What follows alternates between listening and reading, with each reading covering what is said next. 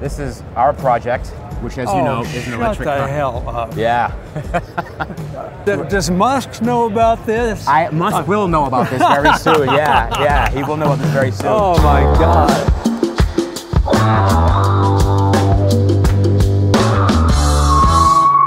Banks built, protected by AMSOIL, with support from RoadsterShop and Nitto.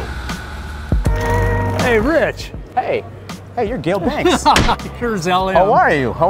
I'm wonderful. I'm just admiring your work here. This is absolutely insane. Like, I have all your products in my truck. I have a Duramax. You ever heard of that company? Yeah, Duramax? I have. You ever heard of them? Yeah. Yeah, they make diesel stuff. And yeah, I got your pedal monster. I got your rear diff cover. All kinds of stuff. How do you like the pedal monster? I love it. The thrower, it's insane. Like, Yeah, I know. it feels like I gained like 50 horsepower. It's amazing. Yeah, you know, yeah, it's great. exactly, yeah. So, I don't know where to start with this. I don't know if you want to tell me, is there much to talk about with this thing, or is it pretty simple? There's a lot to talk about. Yeah, the first thing I noticed is the amazing craftsmanship on the engine and everything. Are they built forged internals, or like how is it engine-wise The engine is a stock L5P. L5P stock, okay. With our blower cam, Yep. springs, valve springs, Okay. and push rods. Okay.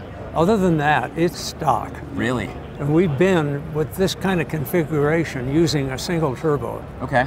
A big mother, Yep. but a single. We've been to 1,004 horsepower. Okay. No special head gaskets, no O-ringing, no head studs, no main studs. Yep. So I have a question for you. Yeah. What made, typically you see a diesel, it's turbo diesel. Indeed. What made you decide to go with the supercharger Sick and versus wrong. turbo? Okay. I mean, this is what hot rodding's all about. Right. Try something different. Exactly. Yeah. Yeah. So here, the efficiency of the blower as a compressor Right. is right with turbocharging now. You know, boost pressure is a big deal with diesel because you have a swirl combustion process. Right. So if I can get that swirl RPM up, Right. that's beneficial. My goal is 1,000 horsepower. Gotcha. So is that is this the first stage of this build, or are you planning on going higher than this? Higher by, Horsepower numbers. oh yeah. Really? Oh. It's never enough. Yeah. It's never enough. It's never enough. We've been to 1,004 with Yeah. with the stock block setup. I remember that. Yep. So I don't know where the limit is. Crankshaft rods, Right. pistons, wrist pins, all of that jive. Well, by your Killing a Duramax series, I still, they're significantly high. well, we got to 1,00004 Yep. and we didn't kill it. Right. So we're not doing it stupidly. Right. If it needs more water, cooling, if it needs more pump flow rate, Yep. we're doing all of that. So where a guy would normally just amp it up, and something breaks. Right. We're instrumenting everything, so we know where the limits are, temp-wise, like oil temp. I gotcha. So you're carefully monitoring everything. Absolutely. Everything goes pop, and to make Especially compressor efficiency Right. and intercooler efficiency. I see. It's a liquid coupled intercooler. Well, what should the water flow rate be? Right. We can look at the heat rejection from the core to the water. Right. And if the flow rate isn't adequate, then we crank that up, Yeah, you know? right. So optimization is the key. And constant monitoring too. Monitoring not only the normal values like oil pressure, water temperature, those things, but Right. we did the super gauge as a data logging device. Right. And we sell it as the super gauge or the data monster. But the key is not the elemental values, the calculated values. While you're driving it, while you're on them real time. Right. We could talk about this thing for an hour. I don't even know where to start. But you know, I have two questions for you. All right. Number one, All right. what does Gale Banks drive on a daily basis? What do you drive to work? I always ask everyone that. Are you familiar with the Cadillac Blackwing? I sure am. They build about 800 of them. Yes. My Yeah. daughter has one, I have one. Really? And I love the thing. Really? Now, I've screwed with it a bit, but you know, it's not your blown small block Chevy, you know, Right. LS or whatever. Right. DOHC, aluminum everything, 4.2 liter, starting to sound German. Right. And 2 turbos, 2 charge air coolers. The 10-speed is a bit of magic. It's kind of a reward. Right. Because I was driving a Merc Marauder. Yeah, which are also nice. Yeah. Cars are cool. And yeah. and road raced the suspension. QA1 helped me a bit with that, and then a screw blower. Right. On that little, that's a DOHC engine as well. Yes. Yeah. Those are really cool. And then my second question for you is, what's your favorite thing about this truck? That's not related to the engine. Oh hell. I'm not easy. It's the brakes and it's the wheel tire brake package. Yeah.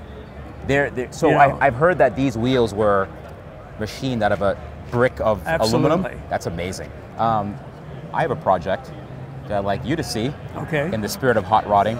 And where are you building this? So it's actually. Where are you based out of? I'm based out of Massachusetts. Got it. Yeah. So we build things there, and we built a special project, and we actually trailed it all the way here to Vegas, about 3,000 miles or so.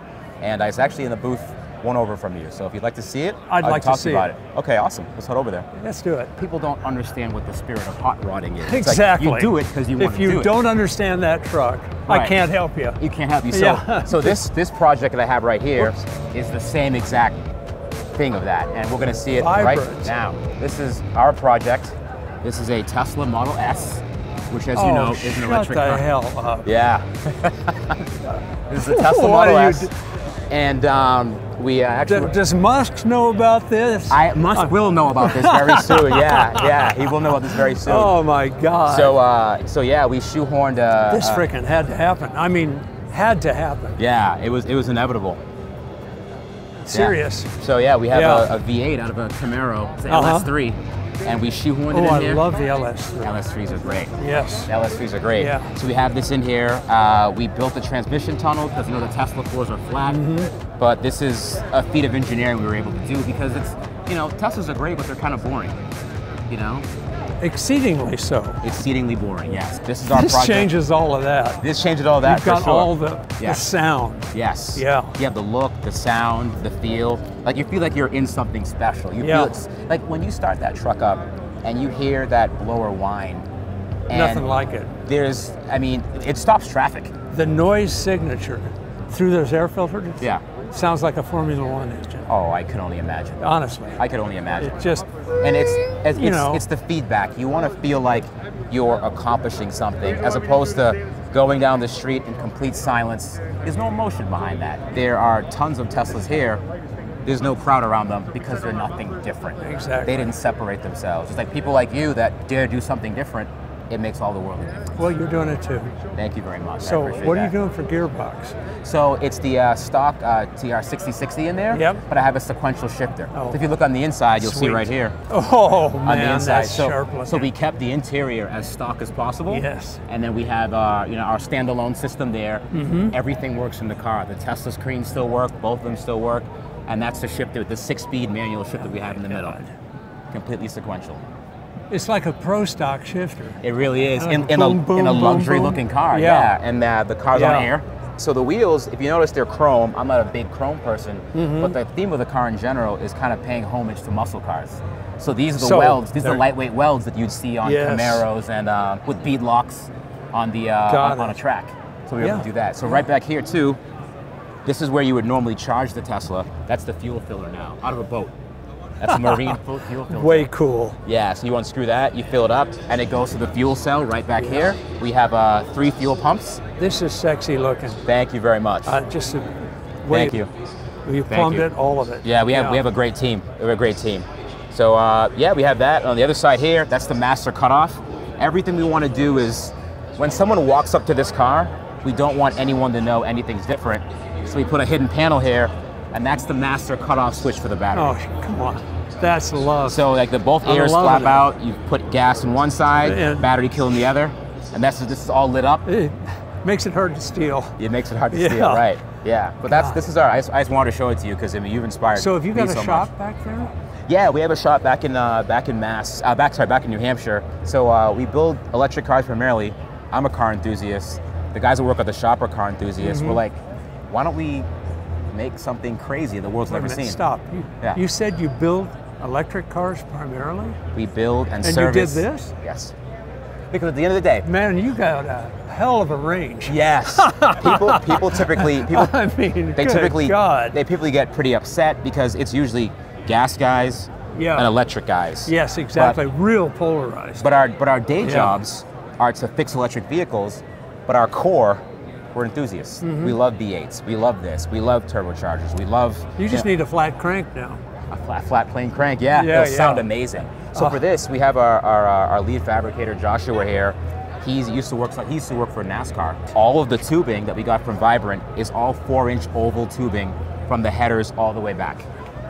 Very NASCAR. So even the tips themselves kind of pay homage to NASCAR too, and the exhaust tips are right here. Yeah, and you can glue it to the ground. Exactly. Yeah. That's why we didn't go with circular, because that would take up too much room. No way it works. Ovals makes it nice and that's subtle too. It's subtle. It's on both sides. Dual exhaust on both sides. So I just wanted to share this with you. I know that you love weird, crazy stuff. Absolutely. And this is one of the weirder, crazier things that you'll probably see. It had to happen. It did. It was inevitable. Somebody had to do it. So hear me out. In the next project, we're thinking of doing something diesel. Just throwing it out there. So hopefully at some point. Are you toying with my emotions? Yeah, we're gonna. I mean, what the hell's going on? I know. It needs to happen. So I have a built Duramax. Obviously, your product will have your intercooler on it as well.